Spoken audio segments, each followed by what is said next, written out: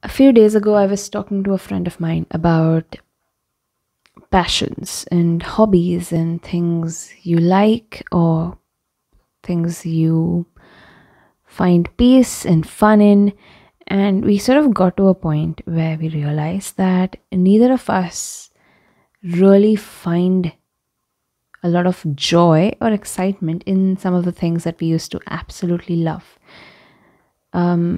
It is not just a lack of excitement, but rather just a complete disinterest in those things. And when we kept the call, just started thinking about this thing in general, about why does this happen where things we were so fond of at one point in our lives just suddenly seem mundane and meaningless and more of something you have to do rather than something you want to do.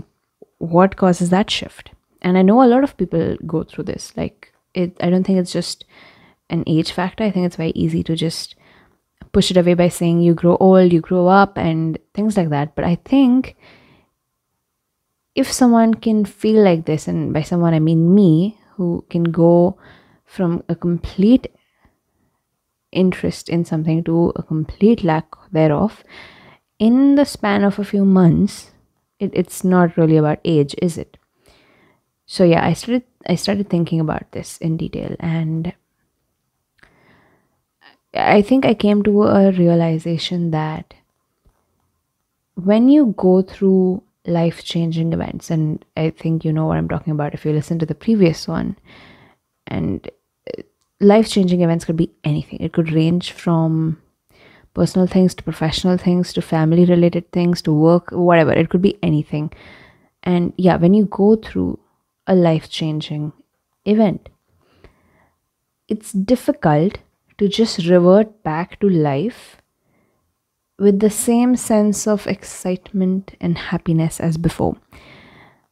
And by extension, things that you used to do.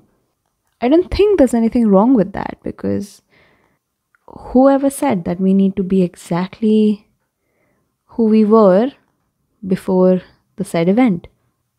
But I still wasn't satisfied enough with this explanation, because I am not personally ready to let go of the things that I used to once love, because I have worked towards them for years, and to just give up on them seemed a little ridiculous, to be very honest with you, to put it bluntly. So then the next step was to understand how to rediscover your passion for something. And I obviously turned to YouTube to see if people could relate to that. And there are tons and tons of people, unfortunately, who can really relate to this scenario. And I think the most common answer I found was just to give it some time, to take a break, emotionally, mentally, work wise, everything, just to take a break, to perhaps do something completely different, or not do anything at all till a point where you're itching to get back into something, or to simply acknowledge the fact that you're never going to find fun in those activities again. All of this did make a lot of sense to me, but I started drawing my own conclusions. And I think when people say that you have to have a purpose in life, it's for good cause. I wasn't a great big believer in this, and I still don't mean this philosophically, that you need to have some goal for the greater good lined up so that your existence makes sense. I really don't mean in any of those, I don't mean it in that context. But I think that if you have, I'm not talking about a goal, but a purpose, the reason behind why you're doing something, I think then it's easier to get back into that routine, into that activity, to fall back in love with what you do. Because it's a process, right? It's a process to get back to where you were. I truly believe in the power of why. So I teach communication and confidence building as one of the courses that I offer under my startup. And I have said this to my students time and time again about harnessing the power of why. We're so busy with the what and the how, and we rarely pay any attention to the why. Why are we doing something? Why are we invested in something? Why are we fond of something? Why do we even exist? Without the why, it's really difficult to stick to something, to get through it. If you're trying to get fit, for example, and you don't know the reason behind you doing it, it's very easy to just quit after a week because your body hurts and your muscles are sore. And your why has to be a solid one. It cannot be a frivolous one. So your why behind getting fit just cannot be because I want to look thin at a particular event. Yeah, it's a short-lived goal and you will probably achieve it, but you will not be able to sustain it, because to sustain something, you really have to have a concrete reasoning behind it, some driving factor. Exactly what I mean by harnessing the power of why. So if your goal for getting fit, if the why behind getting fit for you is to be the healthiest you've ever been, or perhaps to recover from an illness, or perhaps you've seen someone go through something and you want to make sure that you do not go through it, and thus you have to be physically fit. Those are long term, high value reasons.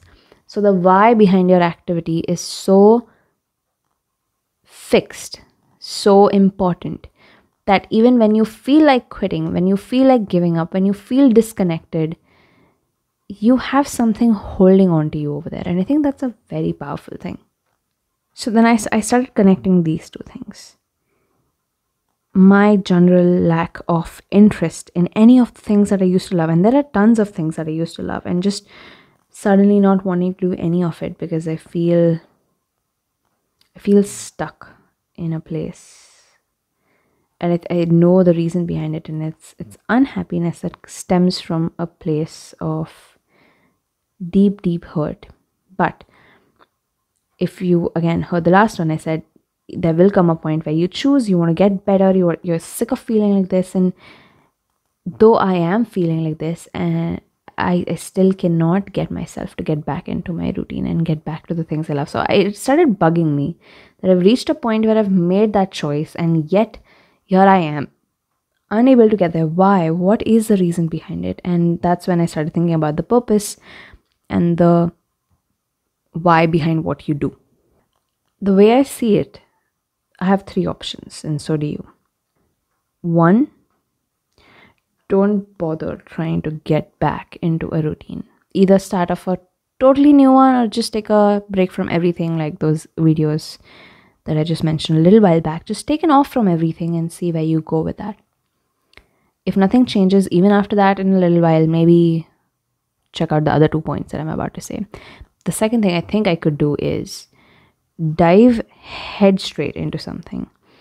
I think we spend so much time deciding and planning that we don't really give enough time for the execution. We don't spare enough mental energy for the execution because we spend it all in the planning stage, right?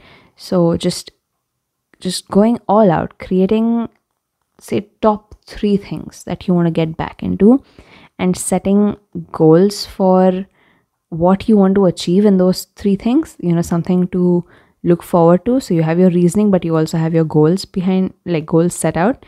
And that's the second way. That's you make bold statements that you're going to do this and you're going to do that, and then you stick to it because it's all that you have to think about.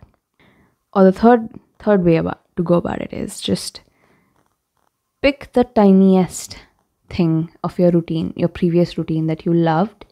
It's not even an activity that you've lost interest in. I'm just talking about the routine, like something like brushing your teeth the minute you wake up, if it's something you do, or perhaps going for a walk, or making yourself a cup of coffee or tea, or any of that. So just picking the smallest thing that you used to do in your previous routine and just restarting that. Nothing else, nothing big, nothing complicated, because I think when you really try to do too many things at once, our brain does not like complicated things, and it's gonna go into a nope, I don't want to do that kind of a mode, and that's what we're trying to avoid here.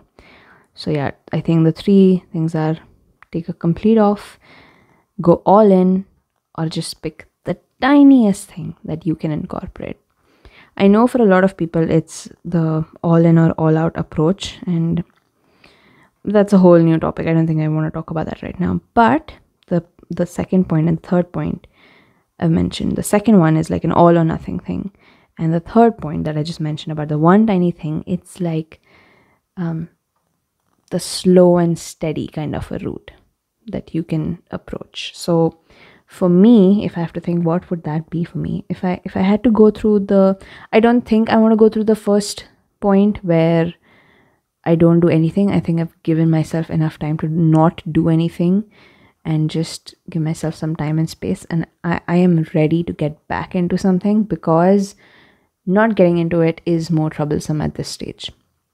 So if I just look at the second and the third option, the second one, the all in or all out, I think I wouldn't mind making a list of top 3 things, crazy things, set really high goals to it. Like suppose if I start posting this series on YouTube, I might make a crazy goal like post twice a week, reach 1,000 followers in 1 month. Subscribers, sorry. So that's an insane goal, right? I think that's a really hard to achieve goal, at least I think of it that way. But just making setting these supposedly unattainable targets so that you have something pushing you, something challenging you. And I think humans thrive on challenges. It's fun to come out of it, and especially if you're someone who's pretty confident about themselves, being able to pull off things, you would love this step, right? So this is the all in all out approach. And the third one is a minuscule thing. If I were to go through that route, I think I would just that's a tough one. What would I restart from my old routine? I think I would just restart reading after lunch.